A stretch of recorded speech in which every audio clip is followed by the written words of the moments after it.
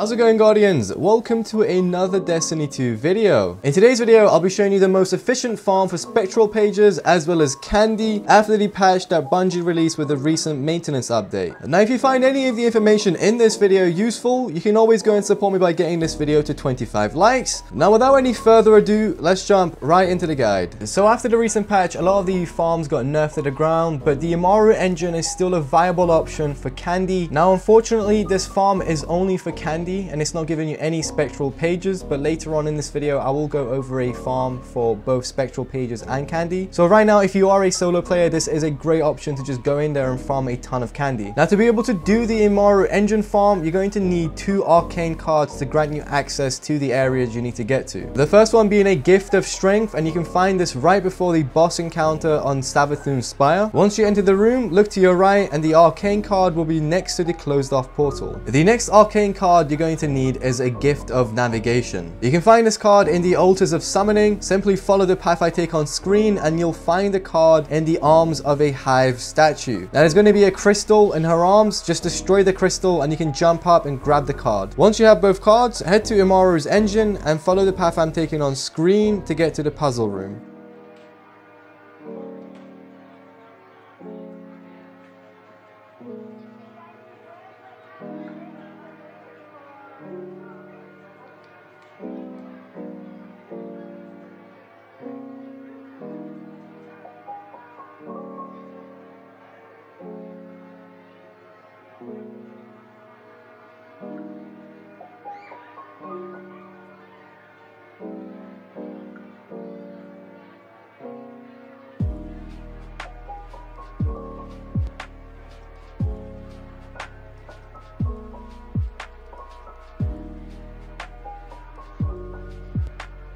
Once you reach this room, switch to the hard light exotic and simply shoot the symbols with a matching element. You can switch the modes on the hard light by holding down X. Now, the order of the symbols is arc, solar, void, solar, and it's the same every time. So all you need to do is rinse and repeat this for the 305 candy, roughly taking 2 minutes each time.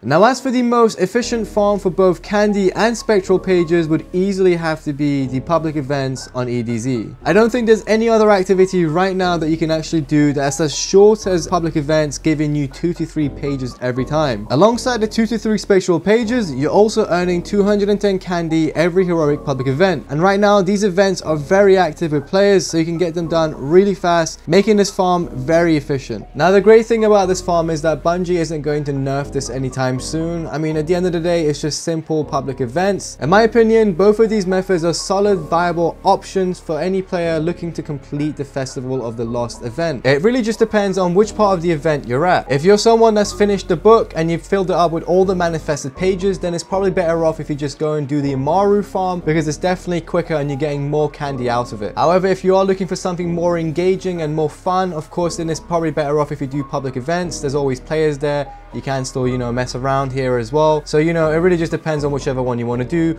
Both are solid options. Anyway, Guardians, that's pretty much it for this video. I hope you've all been having a great Festival of the Lost so far. Now, if you found any of the information in this video useful, you can go ahead and support me by getting this video to 25 likes. I'm also currently on the road to 10,000 subscribers. So if you're new to the channel, go ahead and subscribe and turn on the bell icon so you don't miss out on any of my future Destiny 2 content. As always, Guardians, have a spooktacular day and peace out.